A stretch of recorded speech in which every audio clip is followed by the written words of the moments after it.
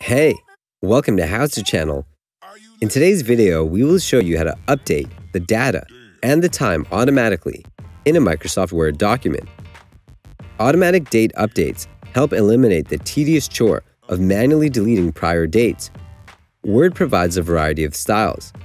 You can insert the current date or the date and time into a Word document as plain text or as a field that updates automatically. Open Microsoft Word or the Word document you need. Select the data you need. Go to Insert tab at the top Tools panel. Look for Text Block. Click on Date and Time at the top panel. Select the available date format from the list. Check Update Automatically option at the bottom of the window. Click OK. You can insert the date from the Date and Time option. Go to Insert tab at the top panel. Click on Date and Time. Select the date format from the list.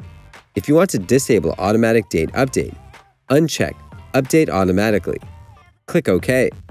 Let's insert another date. Go to Insert tab at the top panel. Click on Date and Time. Select the date format from the list.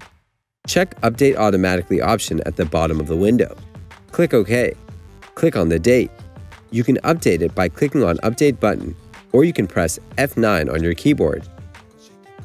That's it. Thanks for watching the video. Please like it and let us know if you used any of our tips and tricks. Subscribe to our channel. We upload new tutorials every day.